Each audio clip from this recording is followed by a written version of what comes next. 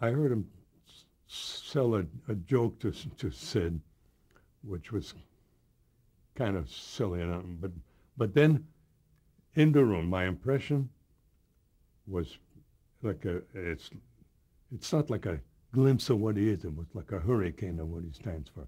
Okay, we would read the sketches, Lucille and I, Monday morning, and Sid was there, Max Liebman was there, Mel Brooks was there, and Mel Brooks would stand up after we did the sketch, and would start ad-libbing until he hit gold. He didn't know what he was doing. He didn't know where he was going.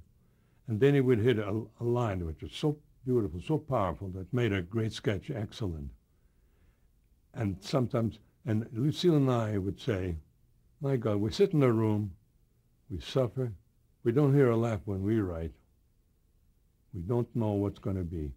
Mel opens his mouth, has one line in the show, and there's screams and applause, and there was a touch of envy. But Mel told me very often, or told me that he absolutely understood the position, that he can only comment on something that we write. If we didn't write, he'd have nothing to say. Literally, he said that to me. But then his point was, he always, to him, he had to have a laugh. He'd walk in with a joke, hoping to get a laugh. Because to him, a laugh is like a pat in the back, love.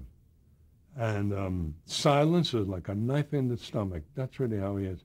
One time at a party at Lucille Callan's, he was entertaining, standing, brilliant. Then his routine began to fade a little bit, and he realized, you could see that he was trying to get off with a laugh, and he just couldn't. He went on, then he walked off, and in the lobby, he left a note. A Jew cries for help. When it's still terribly important for him to get a laugh. He also can get a laugh. My goodness, if he wants to. No, the 2,000-year-old Jew and all that. That's outside Caesar, and they're absolutely brilliant. Share with us the description of you that Mel Brooks made. I love that. Oh, Mel, oh yeah. Well, Larry has some too, if I can't remember. Oh, Mel Tolkin looks like a stork who's flying to the parents to tell them that he dropped the baby. They look a little sad. That's what Sid said. I think Carl said, I was a father of them all. I mean, I had all the necessary guilt. In an interview to New York, he gave me some big compliments.